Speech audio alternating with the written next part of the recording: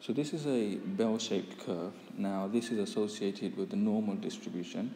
What we should know is that there are many natural phenomena that sort of fit this bell shape and the normal distribution, and therefore the normal distribution can be used to find certain probabilities when we're looking at data that fits the normal distribution.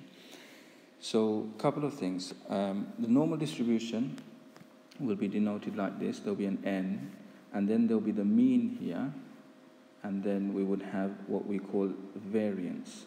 Now the variance is basically the standard deviation squared. Okay, so if this notation is given to you, then you will know to find the standard deviation, you will need to square root the variance. Okay, so remember that. Other things about the normal distribution, you will have to know that the mean, the median, and the mode are about the same, or they are the same, okay? And that we can work out probabilities because the normal distribution, things that are normally distributed, we can say that there's a certain proportion within one standard deviation, 2 standard deviations, or 3 standard deviations. So that's what I'm going to do next. In another video, what we're going to do is we're going to use those things to draw this bell shape, so maybe draw 2 of these on the same scale. So a couple of things. The mean you will find is in the middle here. Okay, so that's where you're going to find the mean. And then what we do here, this is different from the binomial distribution, because binomial distribution actually gave us discrete outcomes. So those discrete outcomes we know that we can find probabilities for. But here, because this is going to be a continuous scale, we need to look for a section here. Okay, and we're going to look at the area under, but we're going to know something about that anyway. So what's going to happen is we're going to know that if I was to add a standard deviation and subtract a standard deviation, 68% of the data will fall within that range. Okay, so if I was to go somewhere here and say that this is mean add 1 standard deviation, and roughly around here, so mean take away 1 standard deviation, and then this section here would have approximately 68% of all the data. Okay, so 68%. So if that's the case, then we know that in this section here, the part that I just marked in red, this will be around 34%. Okay, so that will be around 34%. This will be another 34%. Okay, so around 68% of the data lie within 1 standard deviation of the mean. Okay, so let's write that down. So if I say mean plus or minus 1 standard deviation, so 68% of the data will be there. Okay.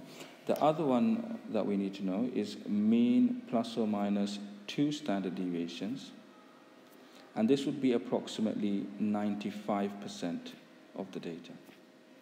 Okay. Notice I'm saying approximately, but these are the values that we are going to use for this course. And there'll be one more, plus or minus 3 standard deviations. This would be almost all the data, so we're going to say 99.8%. So you can see that it's going to be extremely unusual to get data outside of 3 standard deviations from the mean. Okay, let me draw this one onto the shape as well, bell shape here.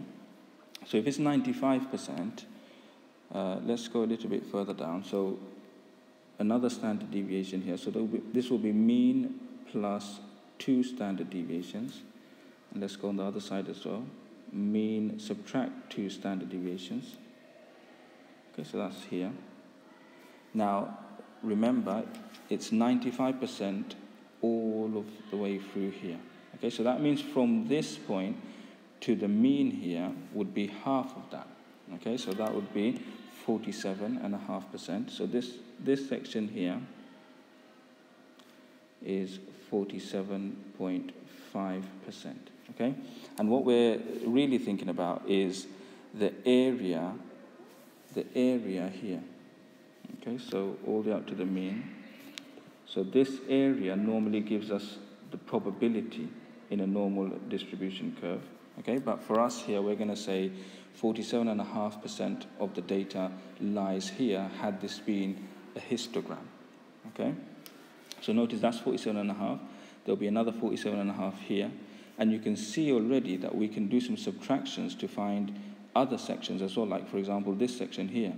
So 47.5 take away 34 will give us this section there. Okay, so we can do that as well. And one more, 99.8% of the data, so let's put that one down as well.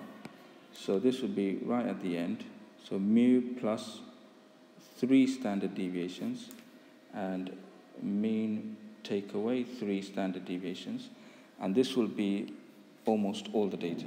Okay, so from the mean all the way up to here, we're looking at 49.9% of the data. Okay, so if I just draw an arrow all the way up to there, that would cover approximately 49.9% of the data. Okay, now using these different percentages, you can see how many sections I've got. Okay, so I've got 1 section there, 2, 3, 4, 5, and 6.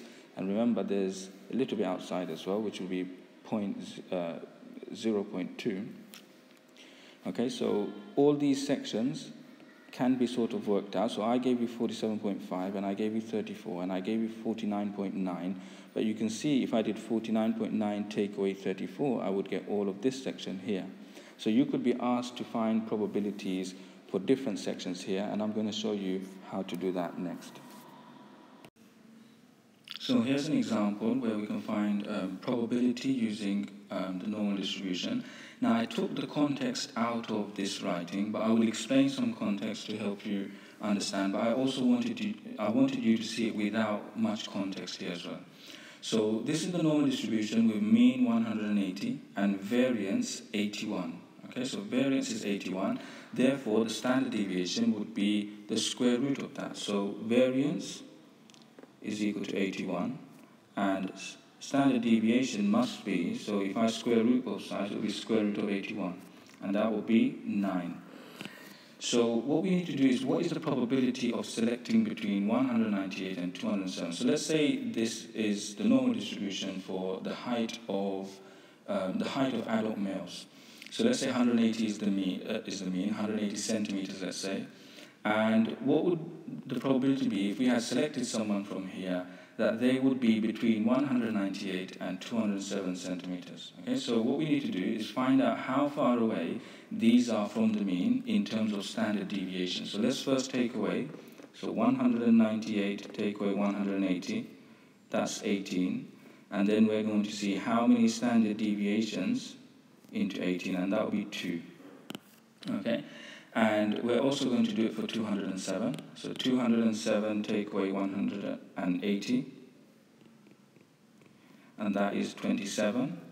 And 27 divided by the number of standard deviations, so how many standard deviations here? It will be 3.